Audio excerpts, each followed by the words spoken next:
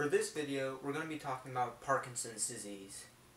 Parkinson's disease is a disease that affects initially muscles and muscle movement, and then eventually in its later stages starts affecting the mind, leading to mood swings and dementia.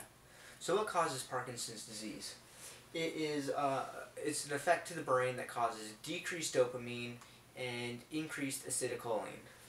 And what dopamine and acetylcholine are, all you need to know at this point is that they are in the brain and they affect the way that the brain communicates from one side to another. So, what are some risk factors for developing Parkinson's disease?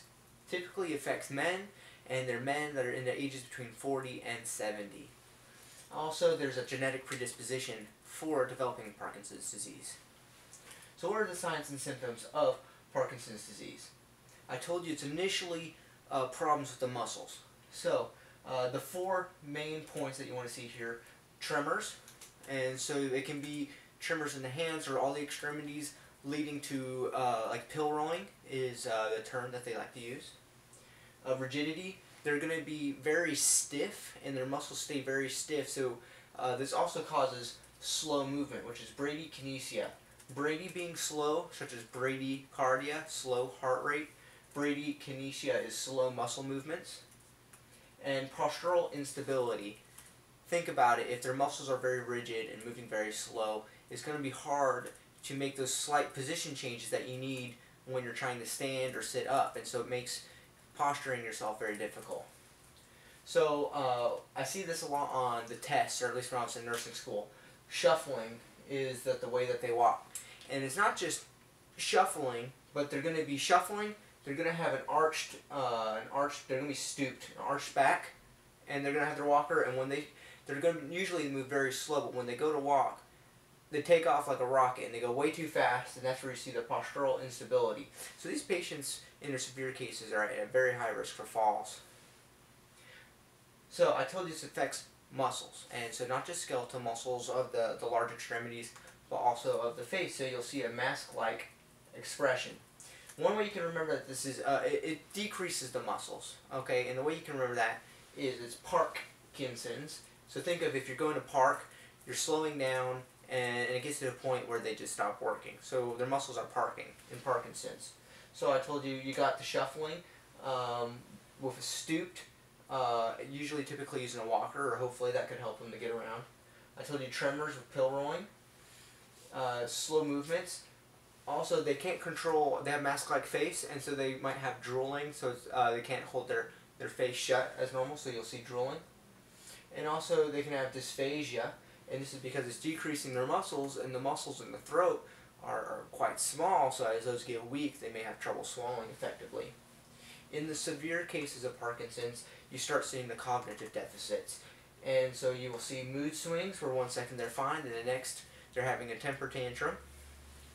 Leading up to dementia, and so dementia differs from delirium. Delirium is acute, meaning it's sudden and it's reversible. Dementia is a long-term chronic altered mental status. And so with Parkinson's, we're talking about a chronic disease. This is going to be something we'll live with for the rest of their lives. And they can take some medicines to slow it down, or for side effect, or to get rid of maybe some of the symptoms, but it's going to be a chronic disease. Now, what is diagnosis? There's no one particular lab that they can get to say that it's Parkinson's. What they have to do is look at the signs and symptoms, and then rule out any other possibilities for the muscle weakness, for the mood swings, for the dementia that may be causing those problems. And also they'll look at the risk factors. If it's a man that's in between 40s and 70s, he has a family history of Parkinson's, and he's got these symptoms, that's how they're going to diagnose it. So treatment. I told you it's a chronic disease, getting to the point where they're going to be in a skilled nursing facility, so they're going to need assistance with ADLs. This is showering, making sure they get their nutrition, helping them with bills in the case of social work, preventing skin integrity issues, preventing falls. As far as medications, I told you they have low dopamine, so you got medicines that increase dopamine, dopaminergics, they end with DOPA. So think dopamine, DOPA. You got levodopa, carbidopa. And then you have dopamine agonists, such as ropinirole, which is known as Requip. So, you know, there's going to be some medicines for Parkinson's, then you have the anticholinergics. So there's Parkinson's meds is typically how people refer to these. As far as surgery's concerned, there is deep brain stimulators, and what you'll see is they'll go in and put a stimulator in the brain, so it'll affect the part of the brain that's being affected by the Parkinson's. And sometimes, you look it up on YouTube, there's videos of a guy with it turned on, and he's perfectly fine, and he'll turn it off temporarily, and all the shaking comes right back almost immediately. And almost to the point that he dropped his remote at one point, and someone had to come and help him turn the deep brain stimulator back on, or he could have been stuck in that. Also, sometimes they can do brain surgeries in severe cases in which they'll go in, and the part of the brain that is messed up, they can like destroy it and get rid of it. And but this is Parkinson's and Parkinson's disease.